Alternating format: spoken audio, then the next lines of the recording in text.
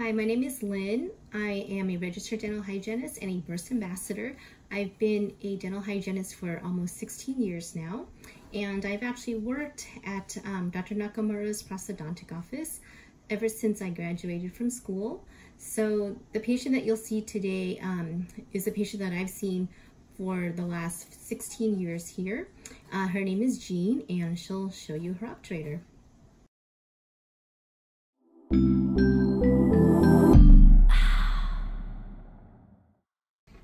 I'm Dr. Stanley Nakamura, a prosthodontist in La Jolla, California. I graduated from the University of Southern California in Los Angeles, and I did a one-year residency and 2-year fellowship at MD Anderson Cancer Center in Houston, Texas. Today we're fortunate to have our patient, my long-term patient Jean, explaining her experience with her adenoid cystic carcinoma, surgical removal, and her experience with the prosthesis called an obturator. Her surgical site is maybe easier to see on a skull. She received a partial maxillectomy, which is in this portion, part of the vomer, the pterygoid plates, and her remaining dentition on the upper left. Her premaxilla, we were able to maintain it, and she received a split thickness skin graft to support her lateral tissue, and it formed a little scar band which helped to support her obturator prosthesis. So Jean will talk to us about her experience here. It's been more than 30 years since I first went to a dentist who, in a regular teeth cleaning session, remarked about a tumor that was hanging down from the roof of my mouth. It looked like a marble suspended in a membrane. He sent me to an oral surgeon. The oral surgeon removed the tumor. At first told me it was not malignant. Then later a Russian pathologist said that it was malignant. It was diagnosed as an adenoid cystic carcinoma. Fortunately for me, a very slow growing, non-aggressive tumor. I mean, it's been 30 years, right?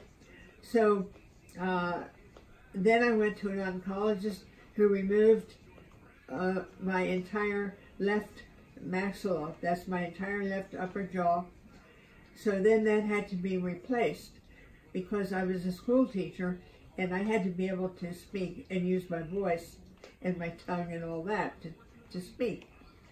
So I went to Dr. Stanley Nakamura, who crafted a very wonderful obturator for me that replaces the roof of my mouth and the whole upper left maxilla area. And I went back to teaching, and I was able to speak and to resume teaching fine. So Jean, ever the school teacher, is helping us to educate other people. This is removing her obturator. So this replaces the upper left maxilla and her upper left dental arch. This is a picture inside her mouth, a little difficult to see.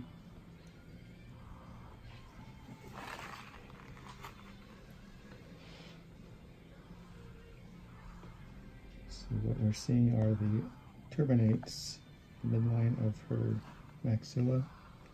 This is scar band from her skin graft, which helps to support the obturator.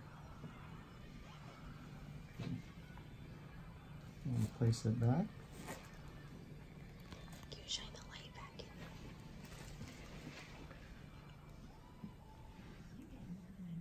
So you might be surprised to know, Jean, there were 2 very famous individuals who also shared an experience like you. Oh. One was the President of the United States, Grover Cleveland. Oh. His surgery was so secretive because there was a silver panic when he was in office. So his surgery was performed on a yacht, and the public didn't know for 20 years afterwards. Wow. Also, Sigmund Freud, Oh. you remember the famous psychiatrist? He also had an adenoid cystic carcinoma. Wow. He had surgery, but he had many, many problems with his obturator. Uh-huh. He called his prosthesis the monster. Oh, Because of all the problems that he had. yeah. He wasn't as happy as you.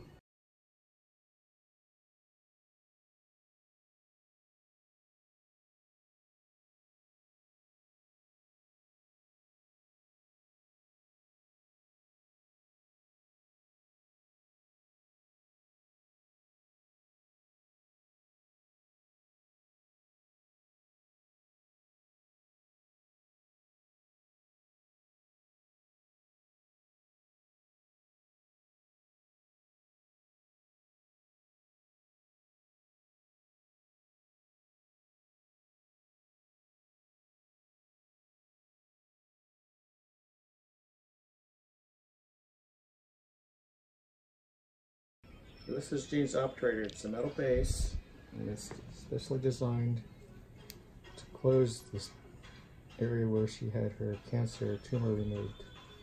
So this is acrylic resin. These are specially made clasps to hold the teeth. Sometimes an obturator is used because somebody is born with a defect in the palate and they need some kind of a replacement. Sometimes it's because of an infection and they lose part of the palate. It could be from a gunshot wound, or like in Jean's case, it's from cancer surgery. So all these elements of prosthodontics are used to develop the shape of the obturator, the clasping, and the filling of what we call the defect area.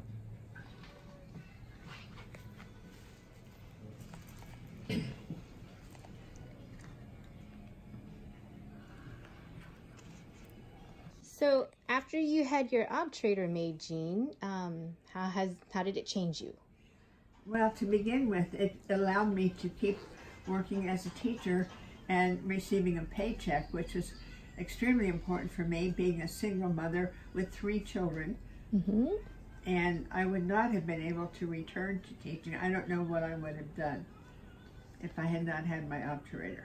I'm very, very grateful to him. My speech and my eating are just about normal. I can eat anything, and I eat a lot of things that I should not eat, like potato chips and popcorn and things that are very hard on my obturator. And I will now appreciate it more and eat those things less and less. How's your range of motion with the obturator and your jaw? Range of motion is slightly limited, but I think it's about an 80%, and I can live with 80%. That's wonderful for me. Is it difficult to take care of, your obturator? No, it is very easy. I just remove it at night and put it in the Palatal water and put it back on in the morning. It's very simple. Photograph of Jean's oral cavity, her existing condition without her obturator prosthesis in place. So one can imagine, without the sealing of the hard and soft palate, food and fluid would come out through this cavity, through the nose. Also air would escape and she would not be able to speak properly. So this is a representation of her midline. This is her middle turbinate. This is the lateral scar band, and this is her posterior pharyngeal wall. So when I was in school, I never learned about the obturator. I had no idea what it was, why somebody would need one, or how I would even clean someone's teeth with half of their maxilla missing. As a hygienist, we're trained to clean people's teeth with all of their structures intact.